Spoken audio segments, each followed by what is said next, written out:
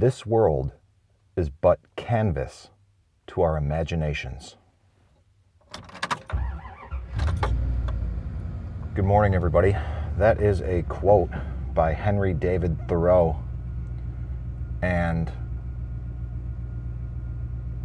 wasn't the quote, and it wasn't the way I expected to begin this show today, but it is the way that we have done so. Sometimes in life, you just have to step back and regroup.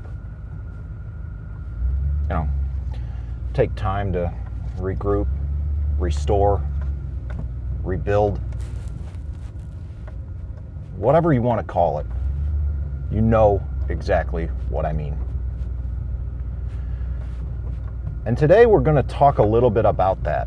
And I apologize in advance because in today's show, I'm going to be all over the place.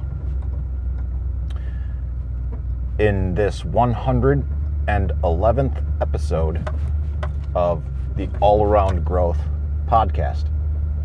This show gives you insight and tools to build the life and homestead of your dreams. My name is Rob Kaiser, and I am your host. And the title of today's show is Regroup. So why, what prompted this?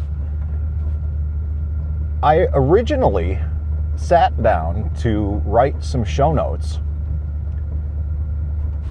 to do a show today about permaculture. And that came to mind for a number of reasons. And I think, well, first of all, I'm interested in permaculture. I am an enthusiast, if you want to go so far as to say that. Permaculture, during the time, now permaculture has been on my radar for almost 10 years. I think I first discovered the word or first heard of the word in 2012. And it also seems to be a really divisive topic, and it is something that so many people have turned political as well. I mean, I've actually lost friendships because of the ideology that I have. I've lost friendships from people that I met through permaculture. And we could be, engaging in relationships in the most symbiotic manner, lifting each other up. But no, because I have a different viewpoint and perspective on certain matters, they actively walked away from my life and made a point to excommunicate me from their circles, along with other friends of mine who share similar perspectives that I have. And for a while, after this happened, I found myself questioning these concepts of permaculture and wondering wondering a lot of things, actually. But that's not what we're going to dive into today, because as I began typing the show notes on my desktop computer where I usually work in the mornings, I lost power. So at the very least, I wanted to provide a brief snapshot to the best of my abilities, outlining and detailing out what permaculture is, because we will talk a little bit more about that as the show goes on, but not in depth in the way that I had anticipated doing so. Now, for those who are not as familiar with permaculture, Permaculture is a design science that is based on ethics and something called the Prime Directive. Okay, so first of all, despite what you may hear from other people, other places, permaculture is a design science. Period. It is based on ethics, 3 of them. They are as follows: earth care, people care, and the wildly debated 3rd ethic, which is outlined in the Permaculture Designer's Manual as return of surplus or the redistribution of surplus. And it's worth reading the text itself because that very clearly explains what it is, but this has been bastardized by all sorts of people who choose to politicize the concepts of permaculture in order to force them to dovetail into their own ideologies, which is strange, but again, we're not going to go there. And ultimately, the Prime Directive of permaculture is a simple quote by a man named Bill Mollison, who founded permaculture along with one of his students. And the Prime Directive reads as follows: the only ethical decision is to take responsibility for our own existence and that of our children. So as far as I'm concerned, with permaculture being a design science that's based on ethics and the Prime Directive, I am a fan of permaculture. I will continue implementing it in my life in the most appropriate way possible for the context of my life, and that's it. Now, like I said, as I began assembling notes on permaculture and looking through my notes, I lost power, and I didn't. I'll have to troubleshoot this later because I looked at the circuit breaker, I didn't see anything that had popped. So rather than, I have limited time in the mornings, I try and do other work as well in addition to the compilation of the show notes for this 20-minute podcast. But I just pulled out my laptop, and as I was doing so and walking to the circuit breaker, I thought to myself, oh, cripes, I'm going to have to regroup. And, I wasn't able to access the notes that I wanted to access on permaculture. And I thought, oh, I'll just have to regroup. And so the topic of the show became regroup. And through my laptop, I pulled up my old website, Deliberate Living Systems, which is the name of my business that I created and founded 7 years ago, 2014. And when I went through Burnout 2.0 in late 2016, stopped growing produce for the market and decided to focus on my life in my day job, really.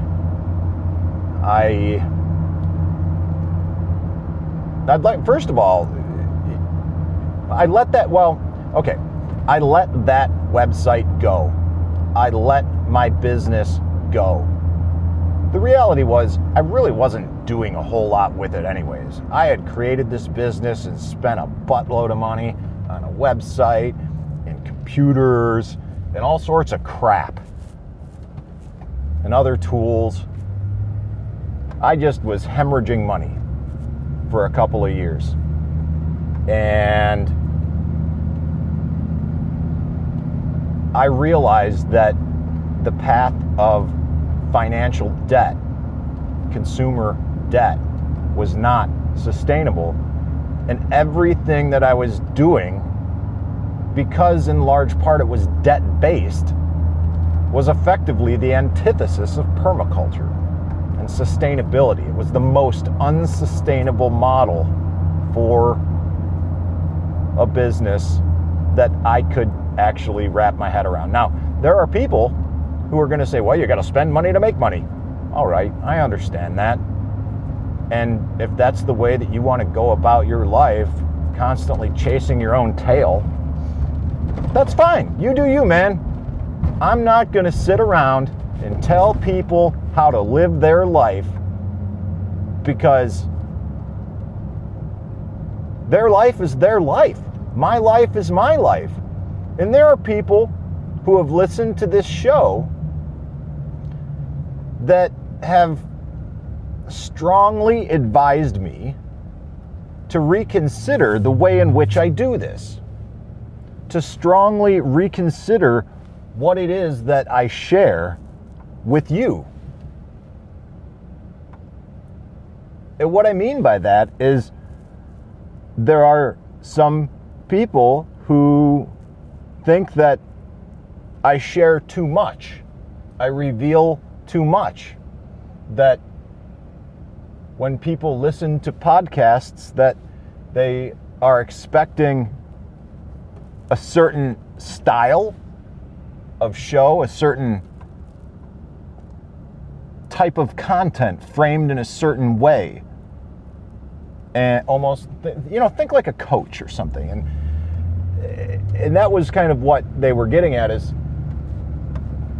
sometimes it comes across as though I'm searching and I'm seeking in the show. And for a lot of other people that are doing the same thing, that might not be the most beneficial thing for the audience to hear.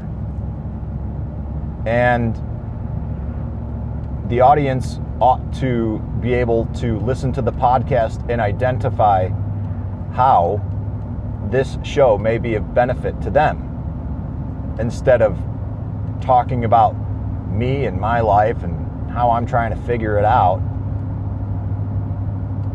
And I listened to that opinion and I politely and respectfully disagreed, because you do you, I'm going to do me. Now,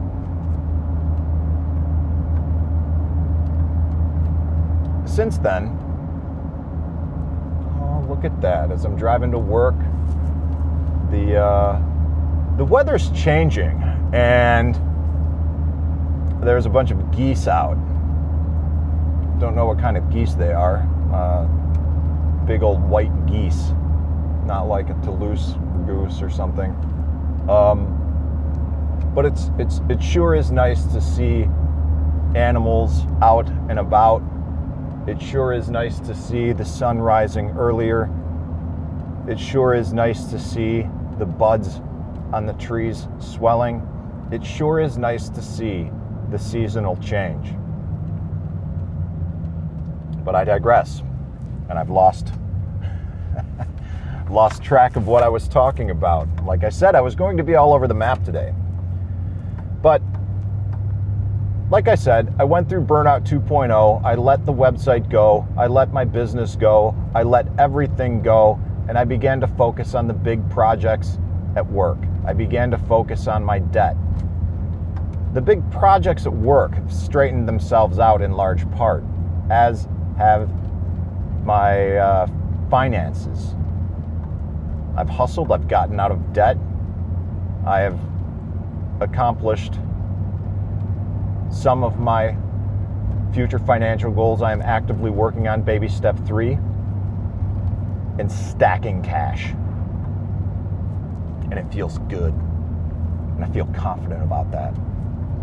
And as my confidence builds and grows, it dawned on me that I wanted to rebuild and revisit the website and the business that I created and let go.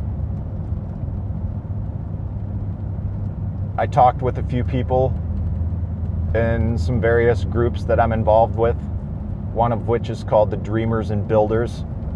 It's a community formed on a book written by John Acuff called Start: How to Go from Average to Awesome. I would highly recommend reading that book, John Acuff, Start. And a few people had told me that the website was a lost cause, that I couldn't recover it. The designer at that time who helped me build it was no longer doing website work,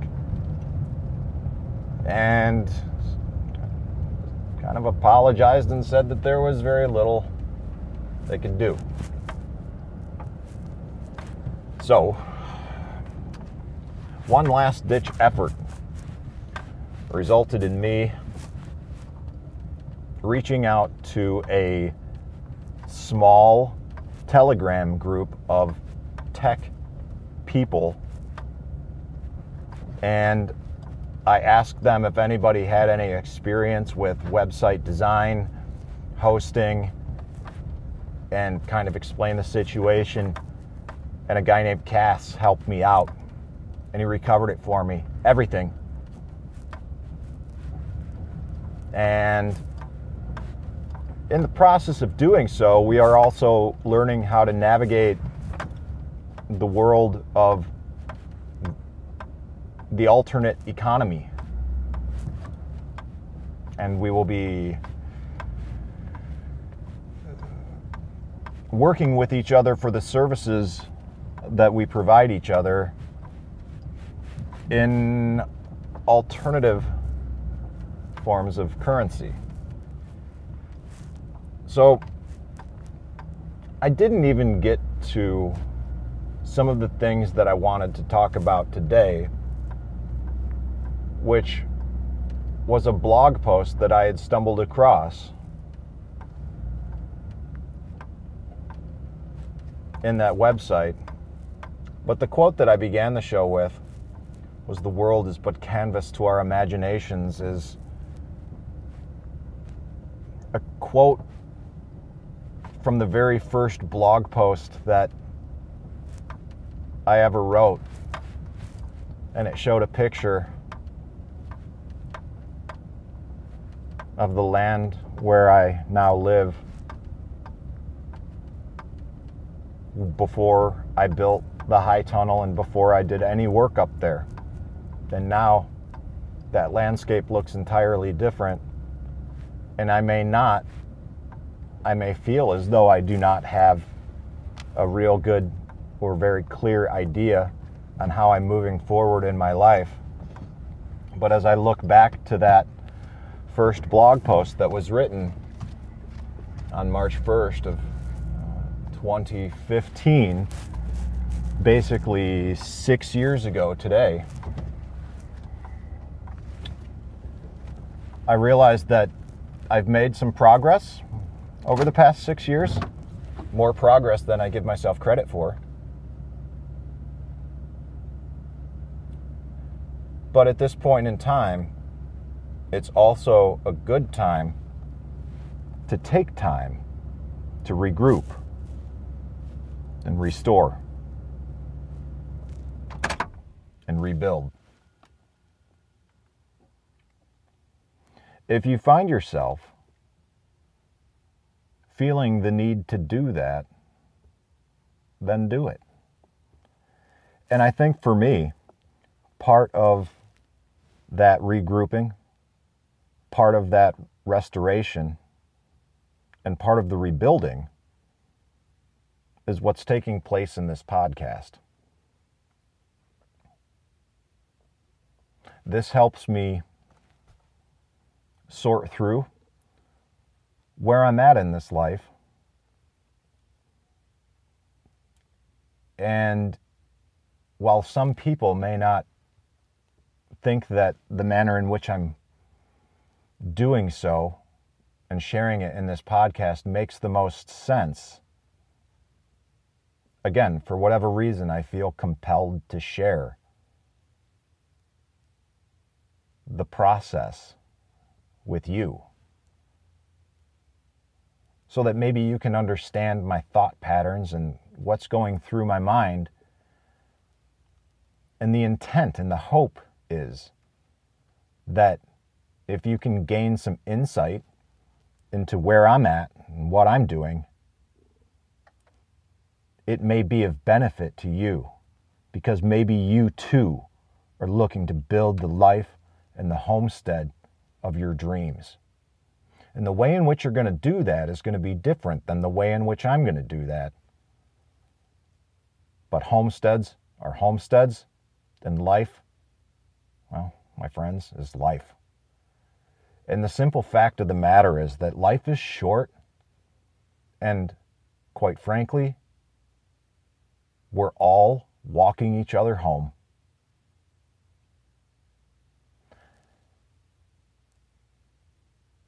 There's been so much in this life that's been freely given to me. And sometimes I feel like the best that I can do is do this and give back to you. And I hope that this show and every show is of value to you. The show and the way in which I do it may change as time goes on. I've already dabbled with the experiment of weekly versus daily. I've gotten feedback on that, and it may change again. I'm not entirely sure. But if you think that this show was valuable and you'd like to help in some way, shape, or form, just share it with a friend. Spread the word. Post it on social media, whatever. There are links to all of the episodes in the show notes. There are links to, well, I'll just post the one link to the very first blog post with that quote by Henry David Thoreau that reads, "The world is but a canvas to our imaginations."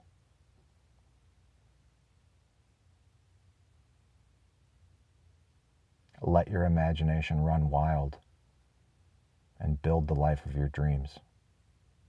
Build the homesteads of your dreams. Even if you have no land and your homestead simply consists of a van, that's fine. Because the way that this world works, sometimes I think planning a life just like that, where my homestead is in a van as well, may be the best approach, because I don't know what the future has in store. And I am not ruling out any options, and I'm trying to keep them all open as I go through this regrouping, rebuilding, and restoring.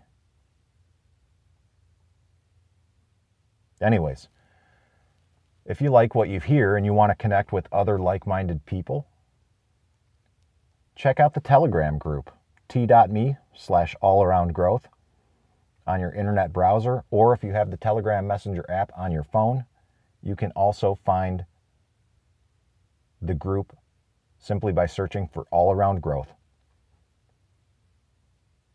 Love to see you there. And if you don't want to reach out and connect with others, that's cool. I get it. Reach out to me anytime. You know how to do it. Or you can send me an email at allaroundgrowth@gmail.com. I would love to hear from you. And again, thank you for listening. I sincerely appreciate your time. I hope that you have a great day. And make it a great day for someone else. This is Rob Kaiser, and thank you.